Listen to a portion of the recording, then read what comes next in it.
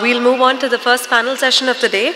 While yesterday's session was more about architects and architecture, for today we zoom out and we talk more about architecture and the city. In an interplay between the built environment and the open spaces, there's constantly an urban and rural surrounding that is responding to them. As we progressively put forth smart city plans, master plans, and other grand ambitions for our cities, we have much to learn and unlearn, and along with it we come as agents of change. In this edition, we hope to provide a platform for equipping ourselves with different perspectives of the city and make the principal step in our contribution to the place we live in. So for our first panel, titled Spirit of Chennai, Holding on to the Innate Madras-ness, may I invite architect Sujata Shankar, Ms. Nalini Thakur, and the moderators, architect Kavita Selvaraj and architect Kurian George on the stage, please. Architect Nalini Madhav Thakur is a retired professor from School of Architecture and Planning, Delhi. She's a pioneer in teaching architecture conservation and has spent the last 50 years as a professional in Delhi. Architect Sujata Shankar is an architect by profession with a deep passion for heritage.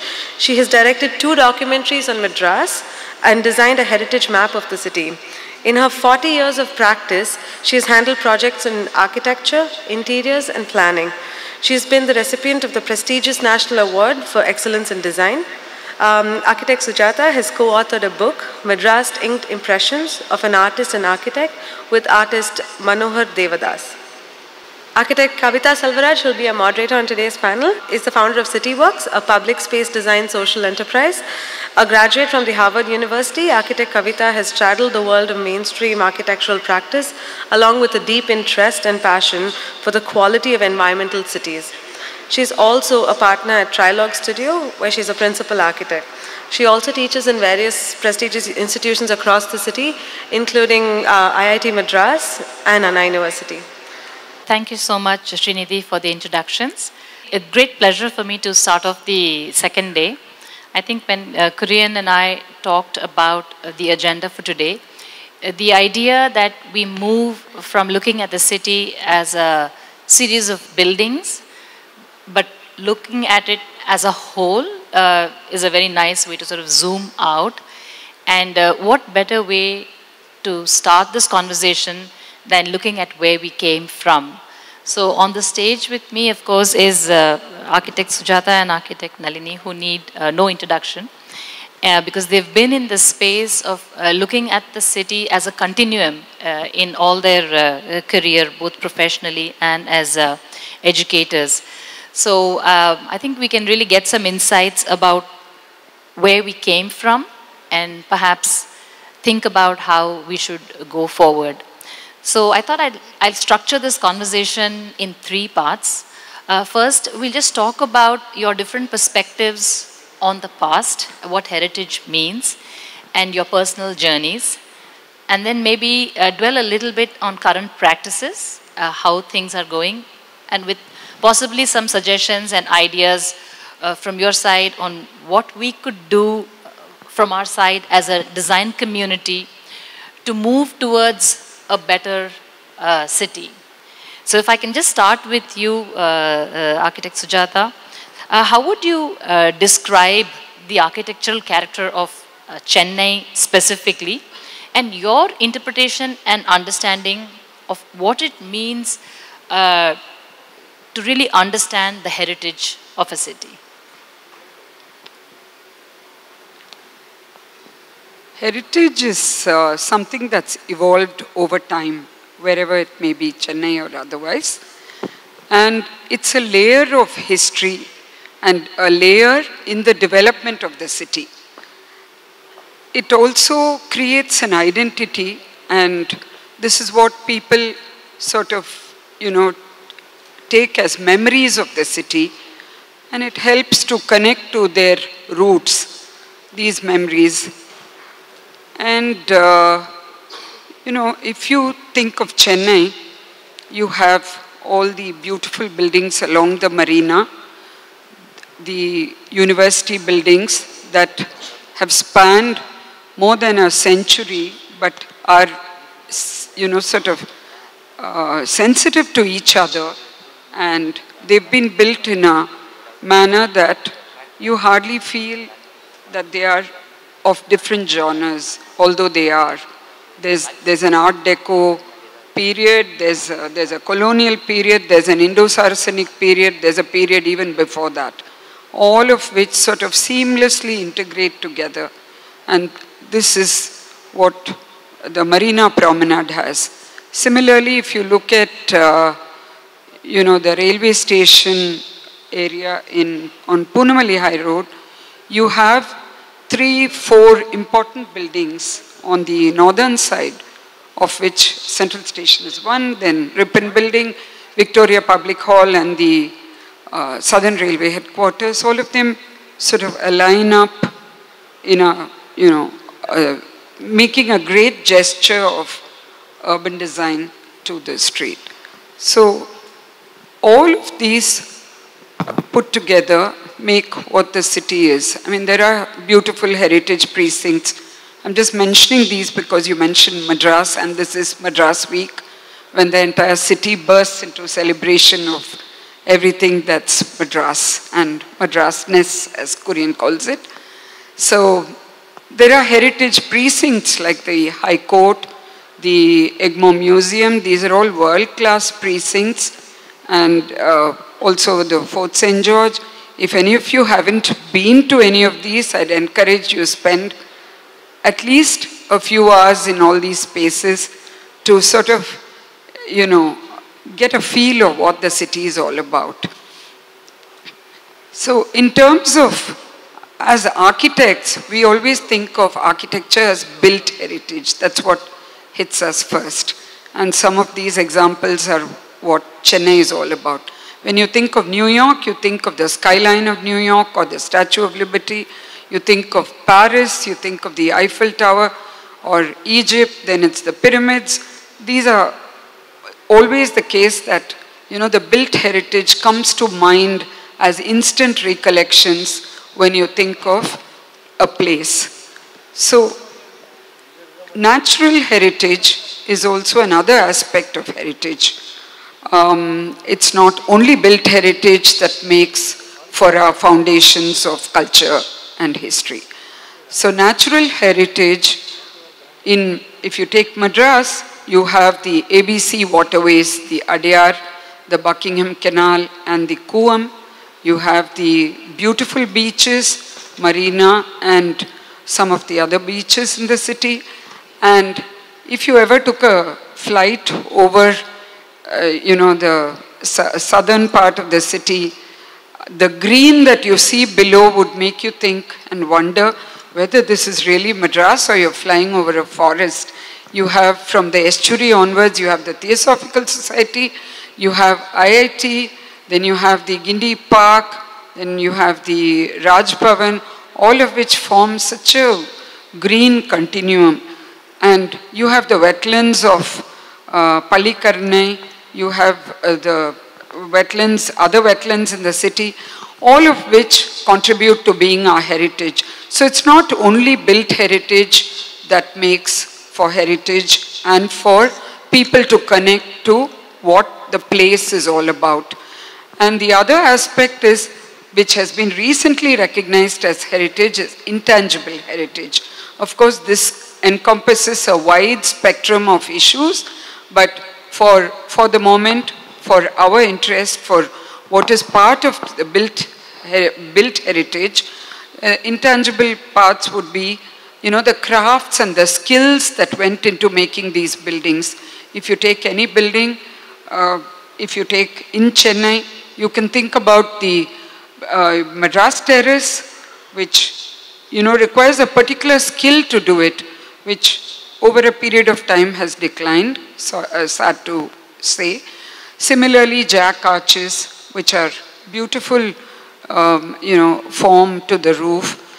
And then you have the walls, which are plastered in lime. You have the red oxide floors.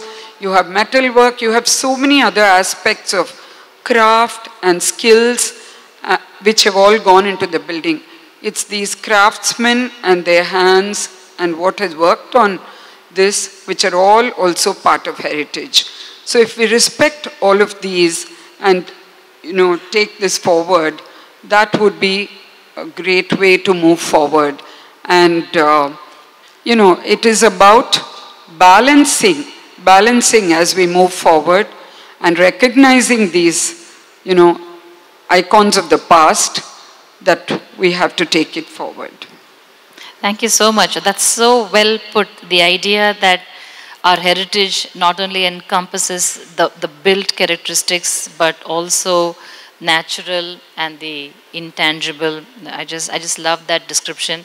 And if I can add one more sort of intangible heritage to Chennai, I think it's really the festivals and the seasons, like the certain events that really mark our city, and which people come from all over the world. Could be like having the Golu dolls in Mylapore Street, or the December, or the Sabha concept. So those are all, I guess, all those. It's a wide spectrum. If you look at intangible heritage, yes, you have folk art, music, oral traditions, exactly, storytelling, right, a whole lot of it, tribal art, true, much of it. But I just restricted it to what was relevant for built heritage. That's really fantastic way of looking at it. I'll shift my next question to you, Architect Nalini. You've spent a lifetime as an architect and an educator, but your roots are very much in Chennai, and now you're back to living in Chennai as a city. Could you talk a little bit about sort of your perspective of what the city has been to you, and how your journey in conservation has influenced your thinking about the city as you've come back to Chennai? Yeah, thank you. Thank you, Kavita. And thank you, Kurian and Sujata, for getting me here on this architects, celebration. It's more than 30 years since I went to any architects, kind of conferences. And and I think it was 88 last time in Goa that I went, and I spoke about Shah Jahan as an architect and builder, because that was my, and I was really happy there because the architects listened to it. And I didn't expect it, but I knew I had to go and say it, So thank you, it's coming back again. So, I thought a little bit about this together towards tomorrow. And I was wondering, what will come into this? Is it only Madras? Because that's what I was when I came back to Madras after 50 years. I was always, have that nostalgia and the sentimentality about Madras and what it was. And then now I'm thinking more, or is it, is it only Chennai? The Madras that's transformed into something quite contemporary, or this old-fashioned Madras. So what is it that's going to take us together tomorrow? So the conclusion I've come to is that it's both. Because I think it's very important that they are both equally important in very different ways. And if we see them together, it is really, it's much better. So that's one thing. And again, what I say, I'm going to talk about this whole thing from a very personal perspective. Because I do still feel I belong to Madras. Because I spent quite a considerable schooling, here. And I've studied in many schools in Madras also. And so I know many areas because I had to take the bus, go around, So like that, I had a, as a young teenager about what is Madras. And, and then I went to Delhi. The thing is I went to study college in Delhi. And after that, I stayed back there teaching in the school. And I spent totally 50 years and I've come back. So what really now, with this COVID, I've been around for some time. I was not able to do much because I was very confused. Madras, Chennai, what should I do? And finally being a conservator of architecture, I have to think of the future, and and I am another kind of architect also, so only now I started thinking of how to act on this, so I might try to share something about the approach I'm trying to do so that we can see the entire, Madras. I'm not talking about Chennai now because I think the modern places need another, and what is the basic steps for looking at it, okay? And, let me tell you, in Delhi, I can tell you that Delhi is much more beautiful than Madras.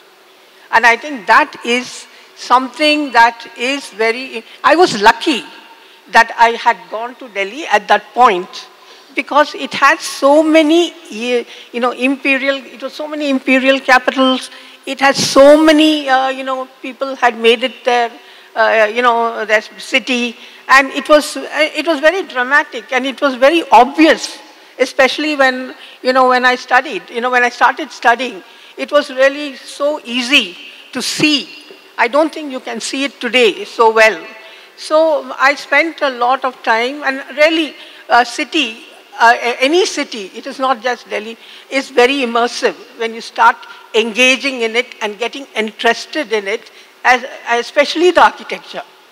I really felt that all these things were not taught in the classes, and I was very bored in the classes. So I was exploring parts of Delhi during those days. And by the end of the, my time in, when I finished, my head of the department told me that, you can be a good tour guide here, That is because I was not very serious as a student throughout. And I was more interested in other things. So now, then I actually became a conservator and got into the specialization of, conservation. And one has to understand that the subject when I started was a new one. So there was nobody to tell me what to do. So I had to build it up myself. So I have a lot of theories and I have a lot of different diagrams, and I'm quite self-sufficient at every level of that subject, And when I have to talk about something technical, I'll come to that and all that. Today, I will talk about a very broad overall way of working. Yeah, when I came back, it was when I told you, I just want to give you a few things about, because Chennai is a totally different place from the one I left earlier. There is no comparison, actually. It's really quite dramatic, this change. And we can't even believe it, And, but I must tell you that, also I knew that when I was, in Madras, people were very intelligent but quiet. They understood, but they never talked too much, which is very different in Delhi, They keep, but they understand.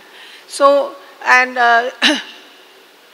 I remember that Vallavar Kotam was being constructed, and we were all sort of grumbling about why are they doing.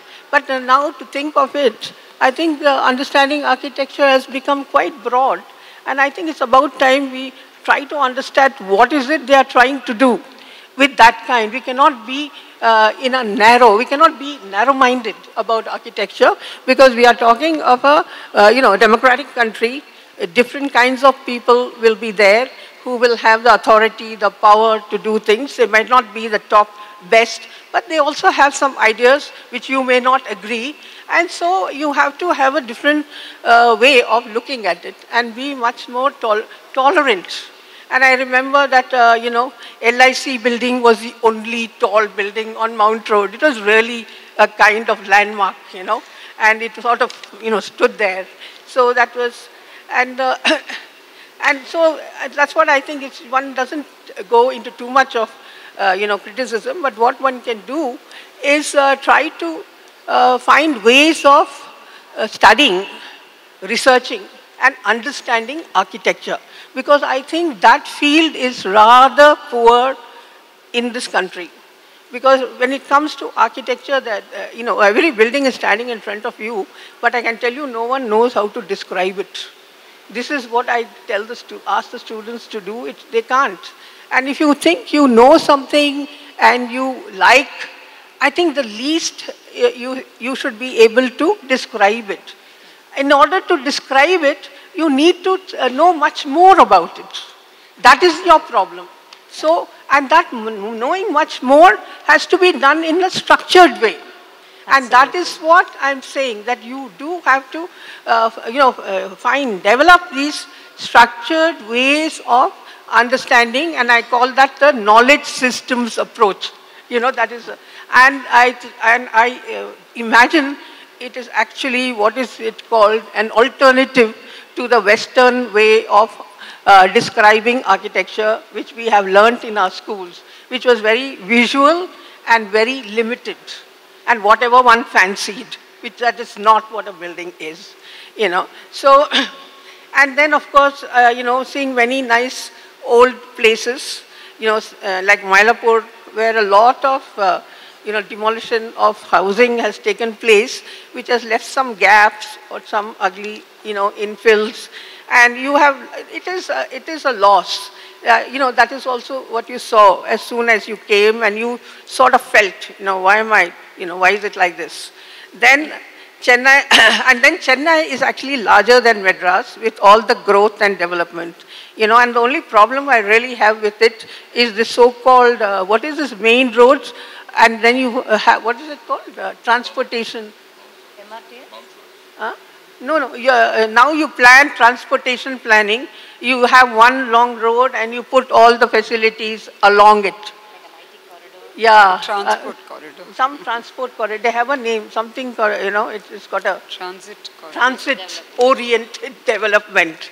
I think that has done a lot of harm because it has, it has separated the students and the youth who go to schools and colleges, because many of them have to travel across the city and waste about hours, trying to travel through these rather, busy roads, which it should not. I think that is where one should be thinking about, that and how to change. And maybe readapting old parts of the city could be a good way to bring in your colleges and teaching and all that kind of, uses into that. Awesome. Yeah, I was thinking that. And then, and I was very disappointed with the museum complex, Egmore Museum. And it was one of our great favorite places when you are a child. You are taken there and you see it, and you might have gone to the, theater, and you saw the art gallery, which I don't know what is going on for the last 20 years there, So, and here I want to bring out 2 points. This Madras Museum and all those buildings, all designed by Henry Irwin, who also designed the Simla Lodge. What is that? The Rashtrapati Lodge. Viceregal Lodge, which was done quite differently there. And here, these 3 buildings are very carefully using different kinds of revivals. One is a classical, the theatre. Then that one is Indo-Saracenic, the art gallery, and here is a Elizabethan Tudor revival in the Connemara Library. Lovely. And I think, we really need to think about architecture more. Good. And why is it being left behind? Let's address this. Let's address this. Now, what we've clearly established here, that's architect Sujata and architect Nalini Thakur have both clearly established Chennai to have a reasonable heritage. There are also these lovely temples that we have. There are these temple environments that we have. There is the culture around it. There is the historic or the heritage, if you wish to say, these buildings that stand testimony to a time. Probably a colonial time, yes. But certainly all these, like you said, compose or comprise the memory of a place, right? Now, Madras is also a place which is a destination for a lot of people now. We have, I'm sure, the kind of, I'm not aware of the exact number, but the kind of migration towards Madras is very, very high. this is not only migration from the rural environment, but also migration from other metropolises. Because Madras is seen as a place, or Chennai is seen as a place which has a potential which none of these other places have. Although Nalini does say that there is more beauty in Delhi. Delhi has the Mughal history, it has history from various places. Now, what is the importance? The question that I would have for a very quick, probably a single line answer or a two-line answer, because we're running short of time, is what is the importance of memory, and how do you argue for its being sustained in the face of economic requirements or space requirements of a place that is growing as quickly as a place like Chennai? I would also build another question, because right after this, so if you're going to keep it brief, then I would be able to put another question, or else this would be the last question. Yeah. I can't promise it will be brief, but basically, you know, there's a lot of erosion of what one would call heritage over time. There's a lot of excitement and engagement with, you know, progress, development, but it does not engage with heritage in that path of development. That is where the problem lies. You spoke about the infills in Mylapore and the heritage precincts or the temple districts, etc., etc. We've had history not of just yesterday or the colonial times, but we've got, right from the Paleolithic period, we've got, discoveries that have shown that man has inhabited this region of Madras for 1.5 million years. So it's not yesterday or today. But in recent memory, as you can call it, we have the temples of Mahabalipuram, which have now shot into prominence after Modi's visit or after the chess tournament, if not for tourists. And then you have the temples of Mylapore and Triplicane, which have retained to some extent the traditional fabric, and Georgetown and these kind of areas. And then you have Santhome, which has a Portuguese flavor. You have a lot of influence of the British all over the city, whether it's the white colonial buildings or subsequently later the Indo-Saracenic buildings, starting from the Chepauk Palace, which is said to be the very first Indo-Saracenic building anywhere in India, 100 years before Senate House was built. So we have all these icons that Robert Chisholm and Henry Irwin left behind, some of which Nalini mentioned. So all of these are cheek by jowl with whatever is now being developed. So the idea is to balance these. And I just read out a quotation from ICOMOS, UNESCO's quotation, where it says, "Our generation has inherited a wealth of tangible and intangible cultural resources that embody the collective memory of communities across the world and buttress their sense of identity in times of uncertainty. Held in trust for humankind, these resources are essentially non-renewable. Clearly, we must act as custodians of this fragile wealth by shouldering our share of responsibility to pass it on to future generations." I thought this was just relevant. And basically, life itself is a collage in time. You know, there's no strict line between when the past ends and when the future begins. And nor is there a definition of what the future is. So the idea is to, you know, preserve the past, integrate it with the present, and make it a framework for development in the future. Very well said. Very, very well said. Do you want me to frame the question again to you? The importance of memory, which she has amply to add to what your reaction, about Delhi. I just want to, answer Let's that. talk about Well, Delhi is on the tentative list to World Heritage. True. Okay, and it was a great atelier for learning for me. So the next point I really want to introduce is how do we get Madras to get somewhere like that? How Madras and thing together. My question at this moment, my question is not about how we would get Madras there, but the memory. But we have a room full of people who are going to shape the future of Madras, or the future of various cities, towns and villages which have similar considerations like heritage, environment, ecology. These are not probably something that would give you a profit return on the immediate. It's not something that would return profit instantly.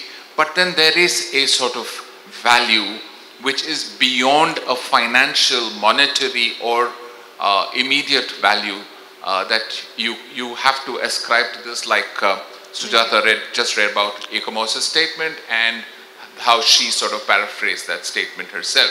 So it was amply stated there. But I would like to know from you if you have an additional statement on the importance of memory to a place. Yeah, I mean, I don't think, I have a method which I use. I don't use all these tags that are used by everybody.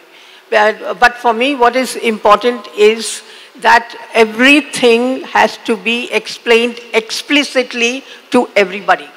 Unless you do that, and then it's per person what goes into their head and what is their memory. And then we are also talking about are we able to make a sort of within parameters about in a kind of memory, I don't know. But that comes from them.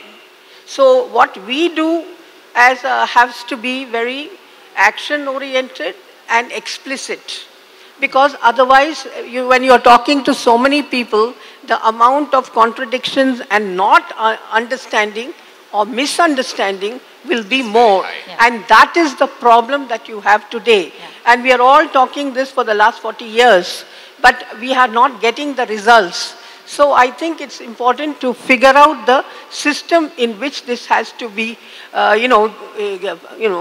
given to people. If I can just paraphrase, it's very well said. If I can just paraphrase what you said in your earlier comment as well, is that what is missing in our understanding of the architectural fabric of our city is a clear knowledge base which characterizes different kinds of buildings that are there, and that awareness of what exactly it is that we have.